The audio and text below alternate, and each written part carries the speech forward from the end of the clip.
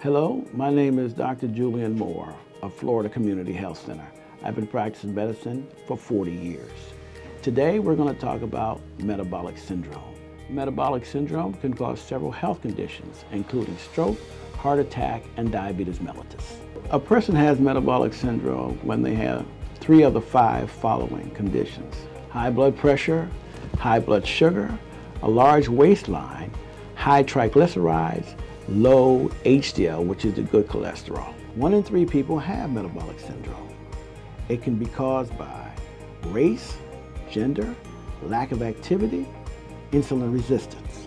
Also, obesity plays a significant role. You can increase your chances of improving your health by reducing your weight, by increasing your exercise, and improving your diet. If you don't have a physician, if you have difficulty with insurance, find a federally qualified health center. They can help you solve your medical problems and deliver the kind of care that you deserve and are well worth having.